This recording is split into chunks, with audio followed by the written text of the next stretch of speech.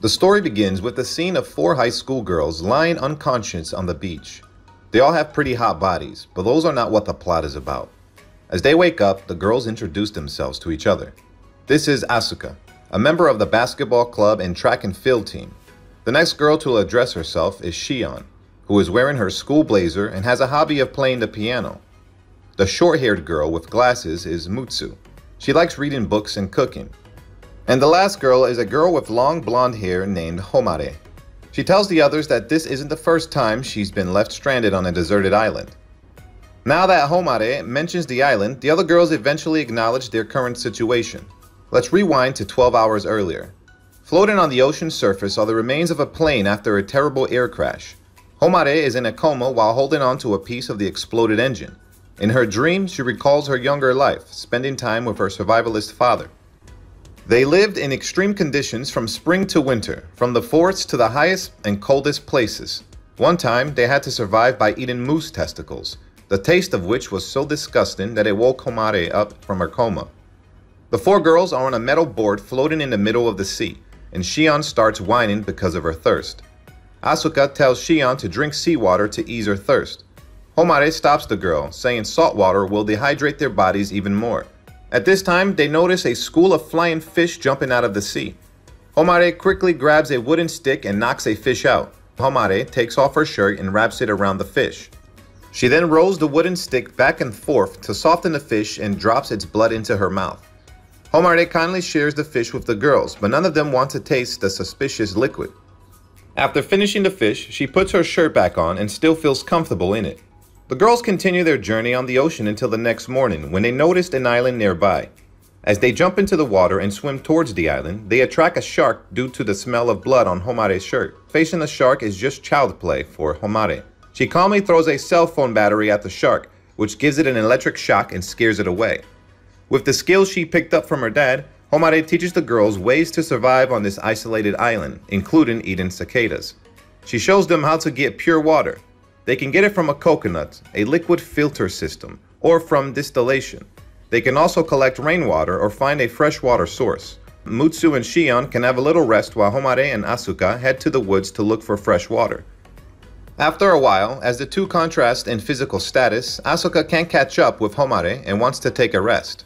Homare gives Asuka cold shoulders and tells her friend that she's fine going alone. The girls then reach the middle of the woods when Homare notices a sawfly, which is a signal of a nearby freshwater source, and the two continue their journey to the deep jungle. Back to Shion and Mutsu. While Mutsu is resting under a tree, Shion finds something and asks her to come close. The girls have found a dried coconut. At the same time, Asuka is so tired that she can't even move. Homare touches the ground and feels the dirt wet. She knows there must be water around here. She digs for some soil, puts it in a small sack, and squeezes the water out in Asuka's mouth. Finally, there's some water for her. Asuka takes the soil sack and sucks for water. She even thinks the water tastes good. But Asuka's world soon collapses after knowing that the sack is actually Homare's sock. Meanwhile, after attempting to crack the coconut, the girls at the beach are hopeless to know it's not only empty but also a rotten coconut. Suddenly, raindrops start falling.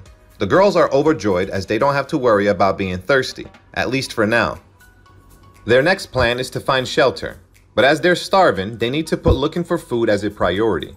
Homare goes to find some food and brings back a sea urchin, 2 cicadas, some seaweed, and a mysterious jar of black liquid.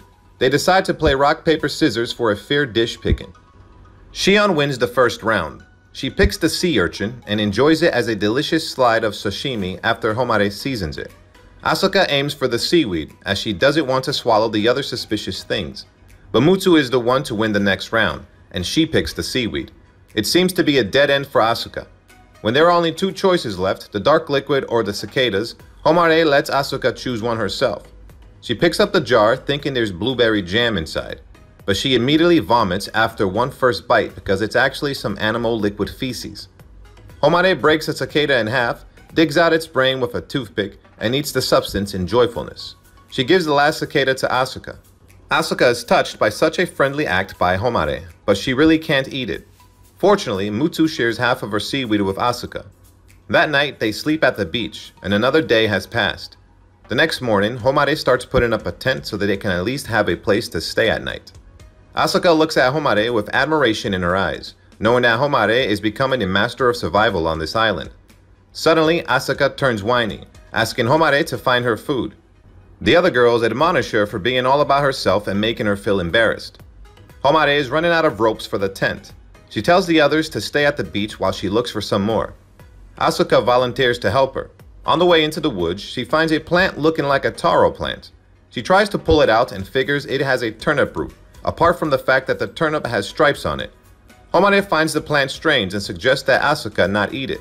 But the stubborn Asuka doesn't listen to her advice and keeps saying it's fine to eat the plant. Eventually, Homare can't help but tell Asuka to test her allergic range, which is a survival skill to check how one's body reacts to a strange thing. The way to test it is to scrub it on Asuka's skin. If her skin remains the same, the plant isn't harmful. If her skin got a rash, the plant could be toxic. Asuka teases Homare, facing her butt at her friend, not knowing that Homare actually scrubs the turnip on her butt. After a while, her butt got a rash, so Homare has to help Asuka clean up the mess. While Homare is collecting vines for the tents, Asuka lies on the grass because of her hunger. As she reaches her hand out to cover her eyes from the sunlight, a cicada lands on her arm. She quickly grabs it, tending to pick its brain out, but she can't do it. She can't take away such a little life. Eventually, she lets it go. But Homare catches it and flicks its head as if it's a bottle cap. Eventually, the tent is somewhat completed. Shion suggests they build a bathroom, making the other girls speechless. It's nearly dark and Homare and Mutsu are looking for some food at the beach. They take off their clothes and go to the shallow water to forage for snails and clams. After collecting enough hermit crabs, the girls return to the tent and Homare starts making fire with a piece of glass. The girls then sit around the grilling stones waiting for their mouth-watering seafood meal. They are so grateful to finally have a proper meal after many struggling days. Homare tells her friend to eat as much as they want, for she's caught a lot of hermit crabs just in case they need more. Her next plan is to teach the girls to hunt for bigger animals. The girls find a stream in the forest. As they approach the stream, Homare notices a cage in front of which there are some tiny solid black balls. She picks up a ball and sniffs it, realizing that it's rabbit's feces. So the girls quickly make a trap for whatever material they can find. Homare sets up a rope ring to catch the rabbit. The girls go back to their tents right at the moment Shion has finished collecting wooden sticks. She asks her friends if they have got the rabbit yet, but Homare tells her it'd take a few days until their trap managed to catch the rabbit. Shion can't help but whine about how they will starve tonight.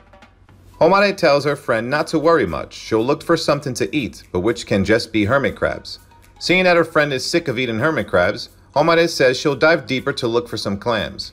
The word clam really lifts Shion's mood up. She blissfully waves goodbye to her friends on their journey to the sea, while her friends don't really appreciate her farewell. Asuka and Homare are at the reef. They take off their clothes and jump into the water looking for clams. Underwater, as Asuka is scared of the dark, she looks around for Homare. Homare at the time has been at the bottom, flipping the rock to find clams. She even uses her air bubble as diving goggles to see clearer. Seeing Homare come back, Shion can't hide her joy, rushes to hug her friend and thanks her for the hard work. But her happiness can't last long when she knows what Homare brings back are actually starfish. Homare says those are Northern Pacific Ocean starfish, one of the edible starfish species. When being boiled, these creatures release carbon bubbles which help clean up the metal pot. Shion is still down in the dumps as she can't believe that she has to eat starfish. Homare gives Shion a cooked starfish, telling her to eat it. Shion still hesitates, but when she sees the scratches on Homare's hand, she happily enjoys the starfish and keeps praising the dish. Homare is also happy to see her friend being less complaining. The next morning, Asuka and Mutsu come to check the rabbit trap and find the trap seems to work. They slowly approach the bush, and it's true that there's a rabbit stuck in there. As the rabbit's about to escape, Asuka grabs the rope and pulls it back. Mutsu, with a stick in her hand, is in charge of killing the animal, but she's unable to aim at the rabbit. Eventually, she sits on the ground with disappointment on her face. Doesn't want her friend to cry, Asuka takes the stick and ends the rabbit's life. Shion and Homare are sitting in the tent, suffering from their hunger, when they see their friends come back with the rabbit. Everyone is so excited as it's been quite a while since they last had meat in their meal. They enjoyed every bite of the rabbit meat. When they finish their meal, it's dark. The girls lie on the beach together, feeling thankful for their fullest meal ever since they were left stranded on this island. The next day, Homare decides to explore the island to enhance their survival chances, and she needs one person to go with her. All of the girls volunteer to go, so Homare has to choose one of them, who is Mutsu. For their journey, they prepare water, a rope, a knife, and some dried shells. The other girls can't hide the sadness on their face when they have to stay in the tent. After a while of walking along the beach, Homare and Mutsu find plania, which is an edible plant. They stop to eat it and continue their walk. Until the evening, the girls find a place that looks like a harbor. Homare touches the ground in the area and says that this place has been abandoned for a long time based on the amount of grass growing. At night, they grilled the dried shells to eat for dinner. Mutsu is worried for the other girls that they might do something silly like eating poisonous toadstools and burning the tent.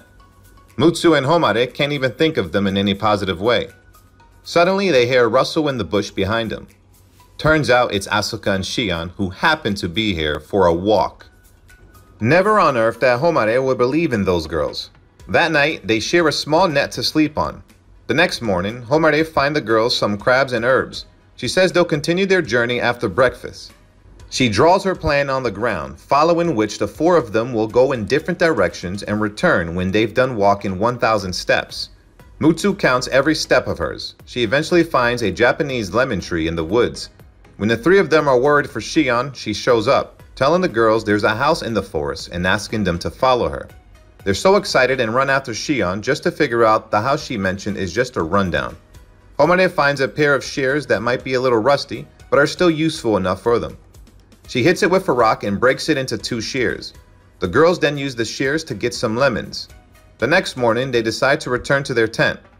Homare sees an 8-strand rope near the cliff. It's a bit far, but she wants to use it for her tent. So she ties a rock and throws it off the cliff to test its height. Finding it safe, she jumps straight into the water. After getting the 8-strand rope, she climbs up like Spider-Man. As she's managed to get on the cliff, it starts raining. The girls run back to their tent in a hurry. In fact, staying under the tent doesn't help much. The tent is leaky, and they're still soaking wet. After the heavy rain, a lot of bamboo trees washed ashore. Homare suggests that they use bamboo sticks to make a better roof for their shelter. She then ties them up and pulls them along the beach. As she needs someone to ride the bamboo, Shion and Asuka volunteer to be the riders. It's fun at first, but then Shion gets seasick and starts vomiting. In order to use the bamboo, Homare puts them on fire so that they'll be cracked. Eventually, the girls manage to make a proper roof. The next day, Homare uses a bottle as a magnifying glass and a sharp bamboo stick as a lance to catch a flounder. Shion also wants to be as strong as Homare, so she asks to join Homare for the next day. The next morning, after waving farewell to Asuka and Mutsu, Shion and Homare start their hunting session. Shion sails on a raft while Homare dives around for more fish. After catching a black sea bream, Homare walks back towards the shore. She notices a strange current flowing back into the ocean. She stands on the highest rock looking for Shion, but Shion is nowhere to be found. No matter how she screams, there's still no response from her friend. Asuka and Mutsu are collecting dried wooden sticks when they hear Homare shout. They immediately head to Homare's place where she tells them that Shion has disappeared and that she could be flown away by the ocean's currents. Asuka questions Homare about why she didn't stick with Shion, but what she receives is just an apology from Homare. Mutsu tells Asuka to stay calm. Then Homare makes a raft to sail out to sea, searching for Shion. Although their raft isn't big enough to sail across the ocean, Homare and the other girls are determined to bring Shion back at all costs. Meanwhile, Shion is on her raft floating further and further away from land. She's so scared that she starts crying, but then remembers Homare's words that crying will cause her dehydration, so she tries to calm herself. She sadly sits on the raft, wondering if her friends have figured out her disappearance or not. She really doesn't want to say goodbye to them in this way. Suddenly, she sees a small island not far away. She decides to make a move and sail to the island. She's got to fight for her survival. Asuka and Mutsu are preparing food to welcome their friends. They believe that Homare and Shion will come back. Mutsu is still a little bit worried for Shion, but Asuka tells her she should put their trust in Homare. After a little effort, Shion finally gets to the island, but it is in fact a giant rocky island, which means there's no animal or plants there. On the way, searching for fresh water, she finds a cave, hoping there's some water inside, but the answer is still no. Eventually, she sits at the cave wall and starts sobbing. She really doesn't want to die alone here. Homare is on her way looking for Shion, but no matter how far she sails, it seems impossible for her to find her friend. She wants to get to a higher place to observe, so she uses her bamboo oars as a pivot and jumps up into the sky. She finally sees a faraway island. Shion is losing hope. She's now accepting the fact that no one can ever find her. Suddenly, she hears Homare's voice, and as she looks up, her beloved friend is in front of her eyes. She asks why Homare is here. Homare gives her a smile and tells her everything is fine now. She's here to save her. Her words touch Shion's heart, and she couldn't help but cry and give Homare a tight hug. But Homare didn't bring water. Shion is worried that they will not be able to turn back to the other island, as, according to her, there's nothing they can take from this island to maintain their living status. Shion then takes Homare to the cave she found earlier. It seems to be dark and narrow inside. Homare screams into the cave, startling a lot of bats. Seeing the bats flying out of the cave, Homare assumes that there's nothing edible on this island. There's some water, but it's polluted because of the bats' feces. If they drink this water, they'll be infected with some kind of disease. The important thing for them to do now is collect plastic bottles to repair their bamboo raft. Shion gives Homare a hand and they start working together. Shion asks Homare for the use of those plastic bottles. Homare tells her that when they got here, they sailed in the direction of the ocean currents. Now that they want to get back more easily, they need to tie the bottles to the raft and leave them floating. But it's surely easier said than done. Shion is highly dehydrated while Homare is losing her energy from all of this journey. They stored the polluted water in the bat cave in 2 bottles and placed them on the raft, hoping the UV rays from the sun would kill the bacteria in them, but the result didn't come close to meeting their expectations. Shion can't take it anymore. She really wants to drink the water. Homare stops her from doing such a stupid act because if she drank the polluted water, she'd throw up and get diarrhea, which would lead to more water loss. But she needs to be hydrated anyway, so Homare has an idea. In fact, water can be absorbed via the large intestine, and Shion can take water into her body through her anus without worrying about getting diarrhea. Homare asks Shion to take off her panties and point her butt up high. Homare then keeps water in her mouth. I don't think I need to tell you what happens next. Let your imagination fly. After giving Shion water, it's Homare's turn to take water. She takes off her panties and points her butt at Shion, asking her to do the same as she did to her, adding that she would use her tongue to open the way for water to sneak in. It's all for their survival.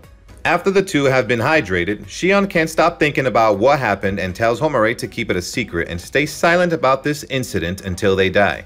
The island eventually starts appearing in front of their eyes. The two put in their last effort to sail to the island where their friends have been standing at the beach waving for them.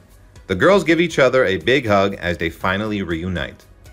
And that's it for today's anime summary. I hope you guys enjoyed today's edition. Let me know what you think in the comments below, and as usual, please follow for more anime summaries in the video. Take care, everyone.